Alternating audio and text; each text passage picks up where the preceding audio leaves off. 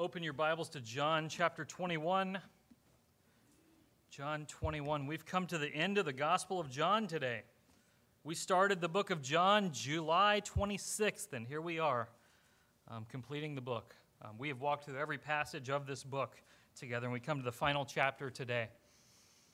The last 2 weeks, Jesus, he's been appearing to his disciples post-Easter, post-resurrection, and today's the final one.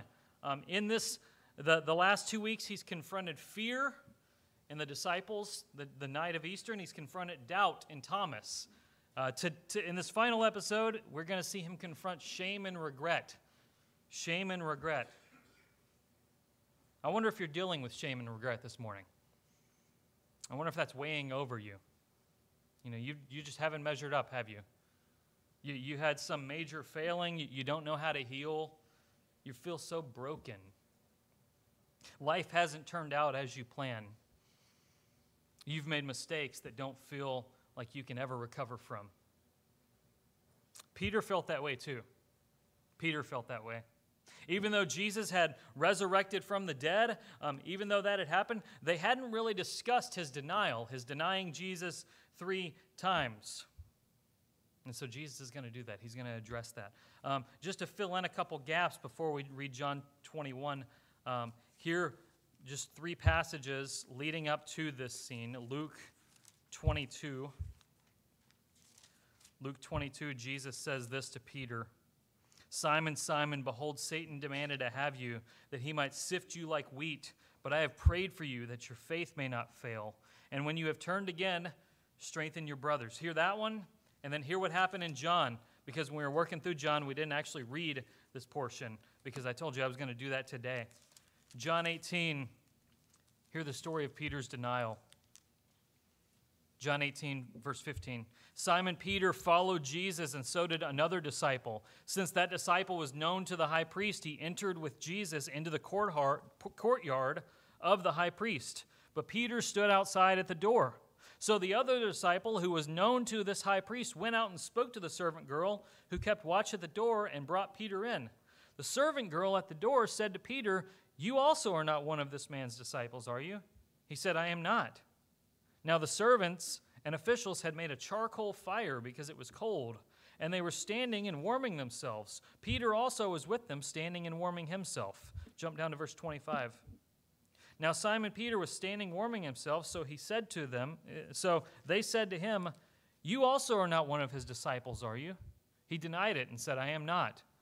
One of the servants of the high priest, a relative of the man whose ear Peter had cut off, asked, "Did I not see you in the garden with him?"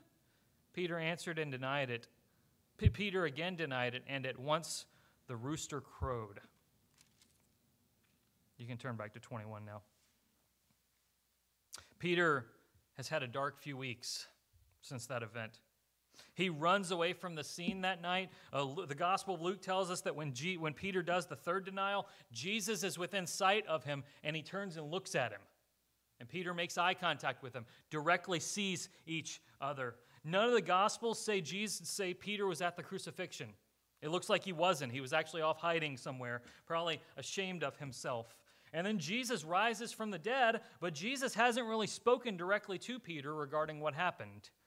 We don't know how long after the resurrection John 21 is, but it's at least several days, because what happened with Thomas last week in chapter 20, 24 through 29, that was 8 days after Easter.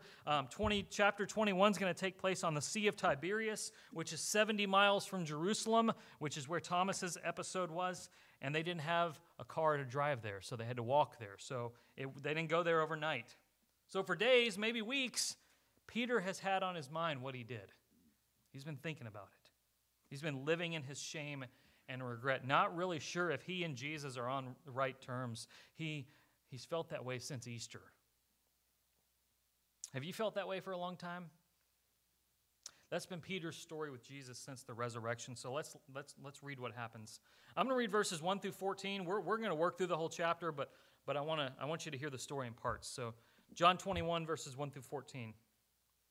After this, Jesus revealed himself again to the disciples by the Sea of Tiberias. And he revealed himself in this way. Simon Peter, Thomas called the twin, Nathanael of Cana in Galilee, the sons of Zebedee, and 2 other of his disciples were together. Simon Peter said to them, I am going fishing. They said to him, we will go with you.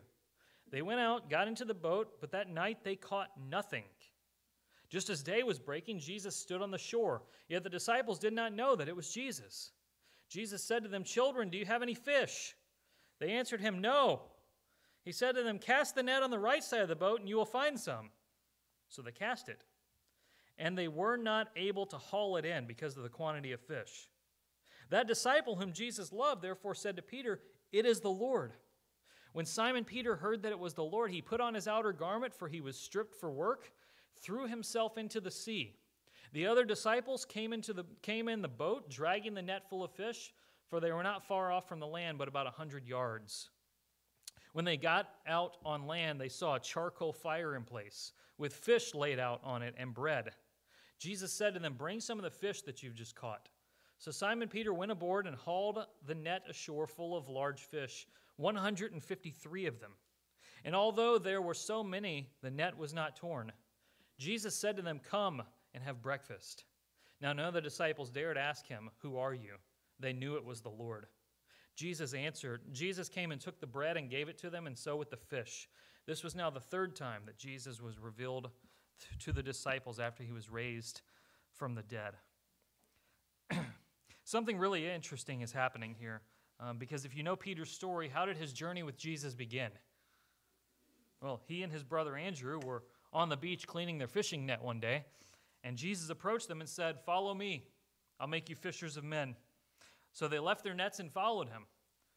And best we can tell, they didn't fish again. They stopped fishing. They spent the next 3 years serving Jesus as he did ministry. But here they are, fishing again. At least Peter. Andrew may be there, but Peter is in the list of the people here. They're fishing again. Thomas is with them. Nathanael is with them. The sons of Zebedee, that's James and John. And then 2 other disciples, doesn't tell us who. They're all out fishing together. And this scene's actually kind of funny. It's just kind of funny because finally Jesus is going to have the conversation with Peter that Peter's been waiting for. The scene's kind of funny, though. The disciples are out all night. I mean, they've been fishing all night. They're as good at fishing as I am in this scene. Like, they can't catch a thing. And they're out all night. They haven't caught anything. And at least 3 of them are professional fishermen. 3 of them, Peter, James, and John, are all professional fishermen. They've been doing this their whole life. They haven't caught a single fish at all. And then there's some random guy out on the beach as the sun comes up. He's like a football field away from them, and he says, hey, you caught anything? Nope, not a thing. All right, well, just do this. Let me give you a little tip. Throw your net on the other side of the boat. Just do it. Just believe me. Just do it. And if I'm Peter, James, and John, I'm thinking, what's this guy know about fishing? I've been doing this for 35 years. What does he know about this? But we haven't caught anything, so what the heck? Let's just do it. So they toss it in, and like immediately the net's full. Just immediately. And when they get to the beach, they count the fish. There's 153 of them.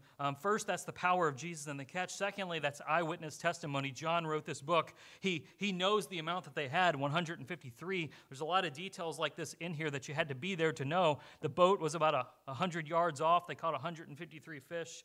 John wrote this, but they realized it's Jesus. They realize it's Jesus. And just like Forrest Gump sees Lieutenant Dan on the dock, he dives in the boat and swims up to him, gets up there. The disciple whom Jesus loved makes note, hey, it's the Lord.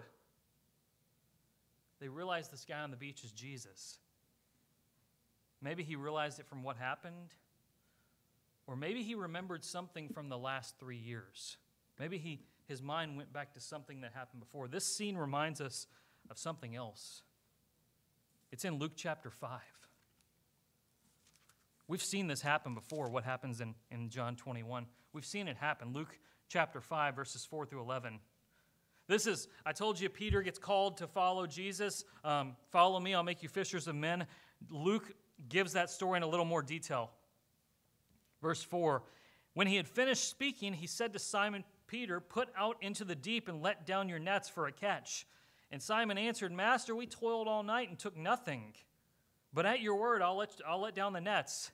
And when they had done this, they enclosed a large number of fish, and their nets were breaking.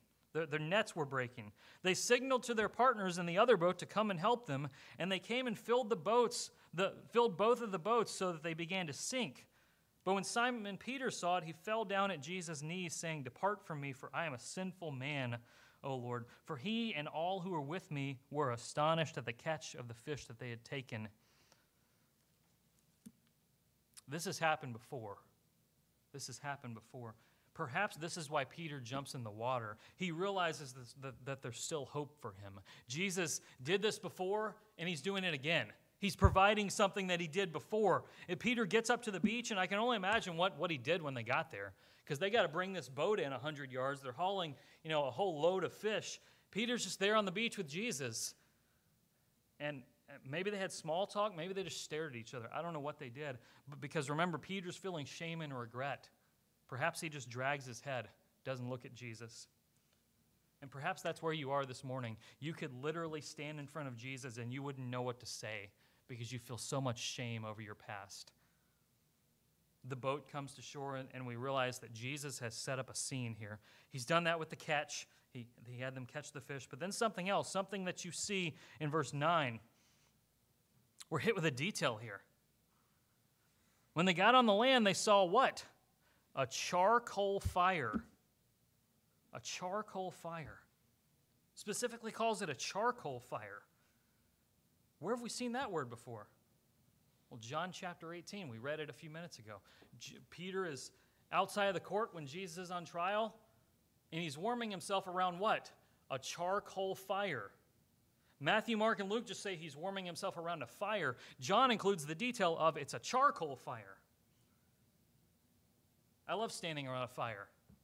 I love it. It's just something that's peaceful to me. Imagine you're there with me right now. You hear the crackling of the flame as you stand. Do you smell it? You smell the smoke? Peter would have smelled the smoke of a charcoal fire as he stood around it. And the night Peter denied Jesus, he would have smelled the fire. He would have smelled it. It would have been burned in his nostrils, for lack of a better word. He would have smelled it. And every moment from that point on for the rest of his life that he smelled a charcoal fire, he would have been reminded of that night, of his biggest failure, of his biggest mistake that he had ever made. Our senses have a way of bringing back memories like that, don't they? Maybe you see it in your sight. We might see a sibling do something that reminds us of our passed away parent. We remember that. Maybe it's through hearing. Maybe you hear a song and it brings back a memory. When I was in high school, there was this one song that I really liked, and on my senior trip down to Orlando, from Kentucky to Orlando, I listened to that song on repeat for 55 times. I don't know. I needed something to pass the time, and I loved the song. And now anytime I hear that song, it brings back memories from high school. Like I tried it this morning. I pulled the song up and listened to it and just thought of all these memories of high school. And smell does it too. There was this teacher in my high school. I never had her for class, but she had the worst smelling perfume I have ever smelled. Terrible. Like I'd see her coming in the hallway and I'd either get over here against the wall or I'd go the other way. I was social distancing in 2009, okay, when I was around her. I was in Ollie's the other day. I smell that perfume. I mean, she wasn't there, but somebody had that same perfume apparently. I wish they'd just quit making it, but Jesus is up to something with this charcoal fire. He's up to something. He's setting up a scene here. He caught all the fish to remind him of his past. He's set up the charcoal fire to remind him of the present, of what happened, and now he's going to show him his future. Look at verses 15 through 19. When they had finished breakfast, Jesus said to Simon Peter, "Simon, son of John, do you love me more than these?" He said to him, "Yes, Lord, you know that I love you." He said to him, "Feed my lambs." He said to him a second time, "Simon, son of John, do you love me?" He said to him, "Yes, Lord, you know that I love you." He said to him, "Tend my sheep." He said to him a third time, "Simon, son of John, do you love me?" Peter was grieved because he said to him a third time, "Do you love me?" And he said to him, "Lord, you know everything. You know that I love you." Jesus said to him, "Feed my sheep." Truly, truly, I say to you, when you were young, you used to dress yourself and walk wherever you wanted. But when you're old, you will stretch out your hands, and another will dress you and carry you where you do not want to go. This he said to show by what kind of death he was to glorify God. And after saying this, he said to him, follow me. Follow me. The disciples sit down. They have breakfast with Jesus. After they've eaten, Jesus finally confronts what happened with Peter. He's reminded him of his calling with the great catch. He's reminded him of his failure with the charcoal fire. He now has a conversation about his future.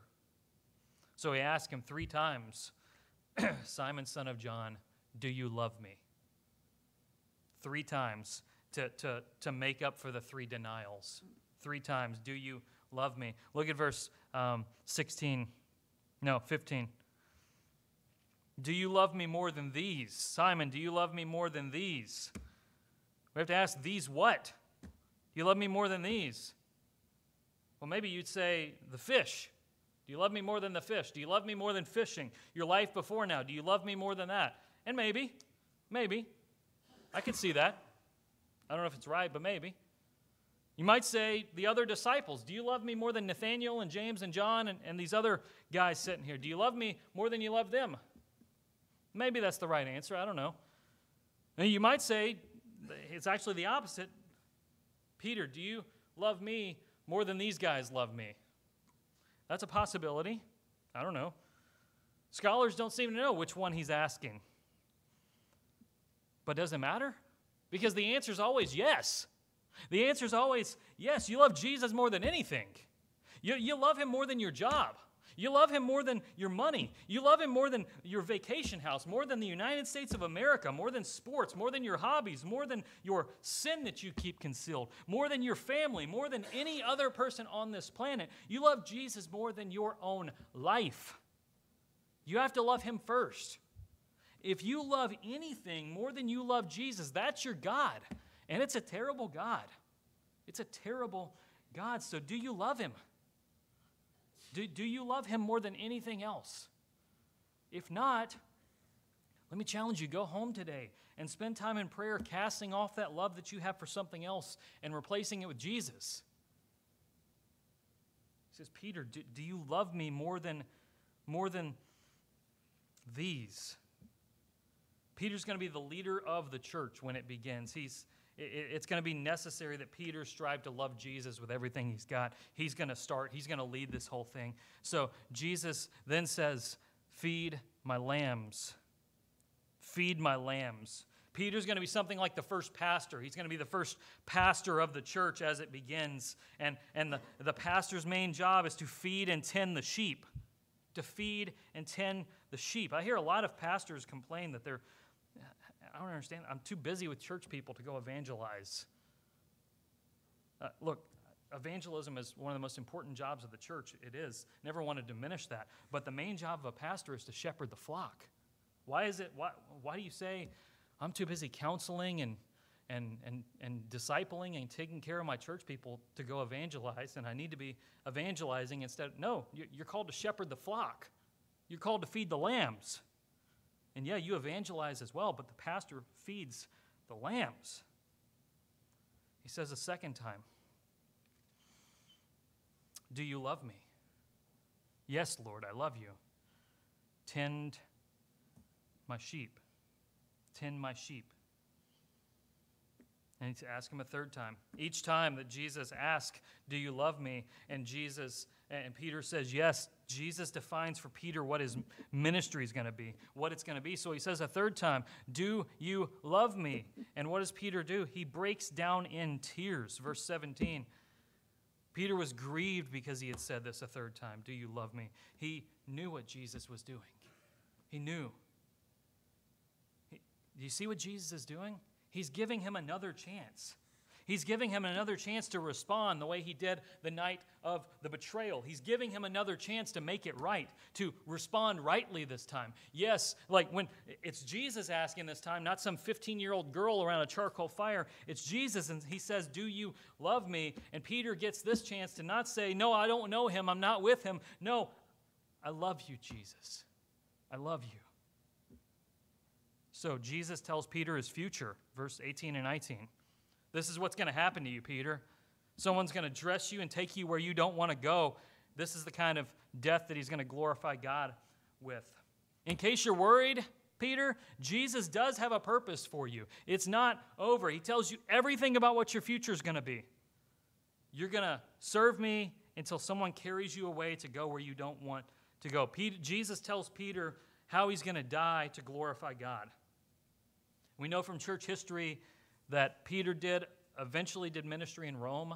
He went from Jerusalem and made it to Rome, did ministry there. Tradition tells us they crucified him upside down. Tradition also tells us that they killed Peter's wife before him, killed him on the same day. They held Peter there, they killed his wife. They killed her first right in front of him so that the last thing he ever saw would be his dying wife. And tradition tells us that Peter looked at his wife in that moment and just said, "Remember the Lord. Remember the Lord." Then they killed him, crucifying him upside down. What John 21, 18 and 19 talks about. They're going to dress him and take him where he doesn't want to go. Jesus looks at Peter and says, "Look, in case you thought I was done with you, I'm not. Let me tell you how you're going to die and glorify me. Let me tell you how I'm going to do that." Peter's ministry, each time Peter affirms his love for Jesus, Jesus defines his ministry. So understand that as a Christian, each one of you are called to some kind of ministry. You are. That is not just for pastors and missionaries. Every Christian's called to some kind of ministry. You may be the only Christian in your place of employment, and your ministry is to reach those around you. You may be the only Christian in your neighborhood. Your ministry may be your kids or grandkids. Your ministry may be wherever you faithfully serve here at our church. We got so many of you who faithfully serve our children and our youth. Thank you so much for that. It's incredible. Let that be a model to you as you minister to others in the church to serve faithfully like they do. Look around where you are and figure out where you can be used of service by Christ to spread his gospel to people. Where can you be used? You were not saved to just sit back and wait for Jesus to come again. You were saved to do good works. You were saved to make disciples. You were saved to fulfill the Great Commission. Our ministry is always an expression of our love for Jesus. Whether we are pastor of a church or we clean the bathrooms of a church, our ministry is an expression of our love for Jesus. Whether we are the only Christian in our workplace or whether we have just one lost person we know. So I want to ask you, if you aren't serving Jesus actively, is it a sign that you have lack of love for him? We must love Jesus in order to properly serve him. This was Peter's commission, and this is ours. This scene is beautiful. What happens here? It's just incredible. What an amazing picture of grace. Peter no longer has to remember his failure when he smells a charcoal fire. Jesus has redeemed it. He's made it all right. He gets to remember the grace of Jesus when he smells a charcoal fire. I'd be hanging out around fires all the time if that were the case. What a beautiful picture of amazing grace. We all need new memories. We not only need life and second chances, we also need memories of our failures to be replaced by memories of hope and restoration. And that's what Jesus gives Peter. We have a God who does that. We have a God who's gracious and merciful and abounding in steadfast love, as we read earlier. He forgives our sin, and he gives us a new name and new memories. Jesus didn't just forgive Peter. He redeemed his failure. He made him new. So what about you? You feel like God is done with you? You've just done something just too horrible. You can never truly be used by God again. You're silently just hoping that when you die, God will have pity you and not send you to hell. You hope you catch God on a good day, when you die. You're living in such shame and regret. Is there any future for you? Have you ruined your life beyond repair? Peter denied Jesus right in eyesight of Jesus. He swore to God that he didn't know him, according to one of the Gospels. One of the Gospels, it sounds like he threw out some four-letter words to claim that he didn't know Jesus. He did that right in eyesight of Jesus. And Jesus forgave him and redeemed him. He made him new. What makes you think he can't do that for you? What makes you think that your sin is a little bit farther than the cross of Christ and the forgiveness that he offers? What makes you think that's the case? The heart of Jesus is to take your brokenness and transform it into something good. That's the point of him dying on the cross. That's the point of him rising from the dead in a garden, a place of new life. That's the point. Not just to forgive your sins, not just to give you eternal life in heaven, but to transform your story, to make you new. We often think, like, Jesus died for all my sins before I got saved, and now it's up to me to take care of all the sins after I got saved. And that's ridiculous. You cannot pay for your sins. You couldn't pay for the sins before you got saved, and you can't pay for the ones after. Jesus did it all. Jesus did it all. Romans 8:1, there is now no condemnation for those who are in Christ Jesus. No past condemnation, no present condemnation, no future condemnation. He's wiped it all clean. Jesus has redeemed our lives. Jesus is the God who takes terrible situations and redeems them. He takes charcoal fires that remind us of our biggest failure, and he makes them an aroma of mercy in our nostrils. He redeems our life so that every aspect of our life comes into conformity of his grace. Jesus forgives you of your sin completely, and he redeems your life to where you are not controlled by your sins. You're controlled by righteousness. So we see that in his next statement to Peter. Let me finish the chapter and finish the book. Verse 20. Peter turned and saw the disciple whom Jesus loved following them, and the one who also had leaned back against him during the supper and said, Lord, who is it that... Well, I'm sorry, I got the emphasis wrong. Leaned back against him during supper and said, Lord, who is it that is going to betray you? When Peter saw him, he said to Jesus, Lord, what about this man? And Jesus said to him, if it's my will that he remain until I come, what is that to you? You follow me. So the saying spread abroad among the brothers that this disciple was not to die. Yet Jesus did not say to him that he was not to die, but if it is my will that he remain until I come, what is that to you? This is the disciple who is bearing witness about these things and who has written these things, and we know that his testimony is true. Now there are also many other things that Jesus did, were every one of them to be written, I suppose that the world itself could not contain the books that would be written. Those who are forgiven by Jesus follow Jesus because he is better than their sin and he's worthy of their life. The story began with Peter being reminded of how his calling happened in Luke 5, and now it ends with something like a renewal of vows. Hey, Jesus, Peter, follow me. Jesus lays out for Peter what his life's going to be like. You're going to get dressed and carried where you don't want to go, and then he says, follow me, verse 19.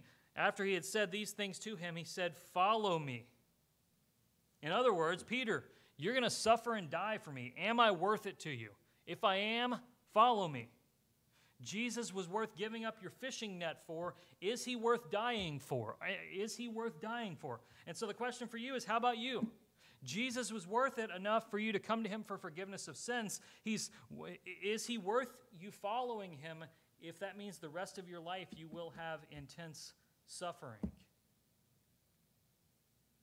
If you could know how you were going to die, would you want to know? I wouldn't. I hate surprises, but I'd rather just my death take me by surprise than to know it's coming my entire life and be watching the clock. I'm way too much of a planner to have to bear that for the rest of my life. But if you knew that following Jesus for the rest of your life was going to result in your death, would he be worth it to you? He would.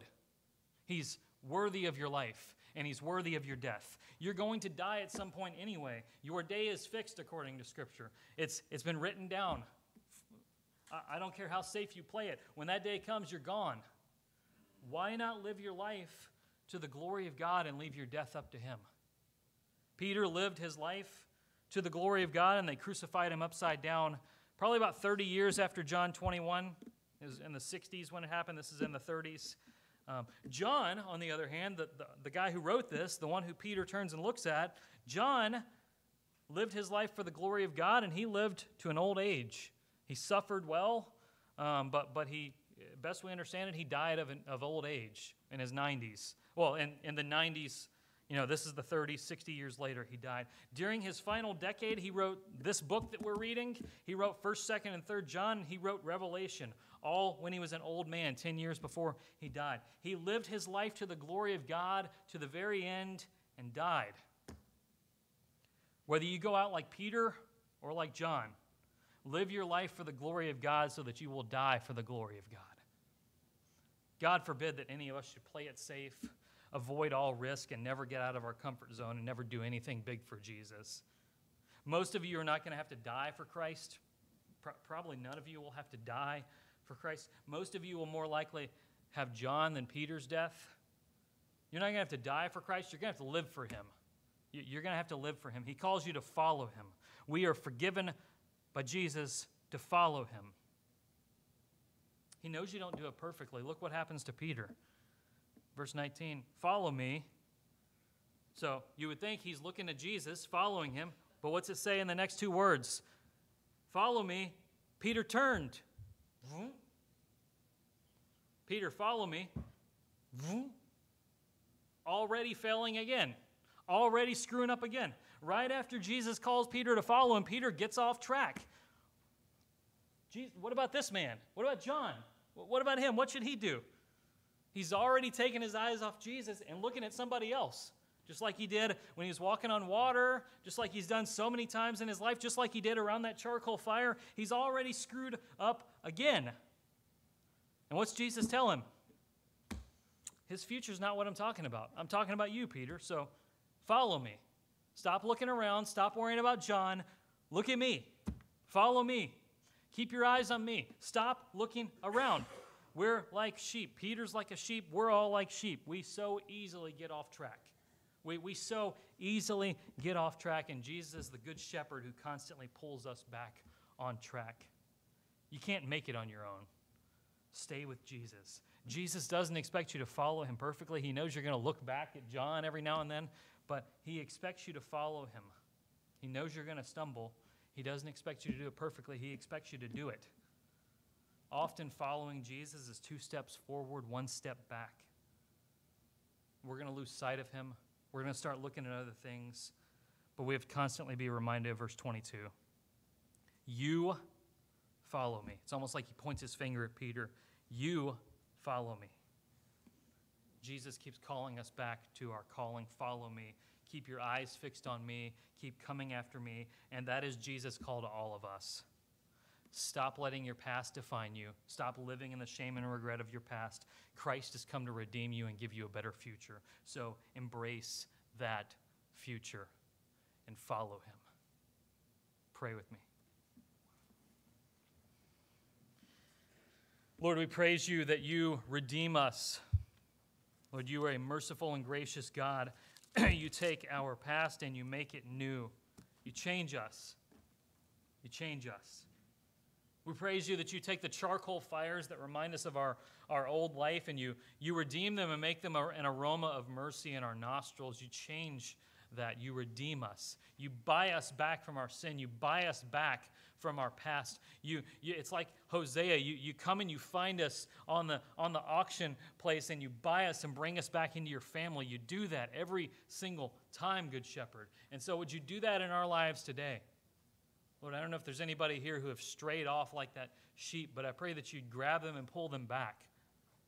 Lord, I pray that you do that.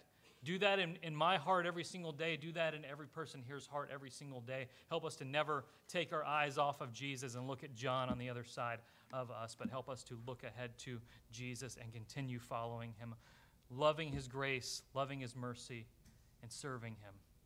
It's in his name we pray. Amen.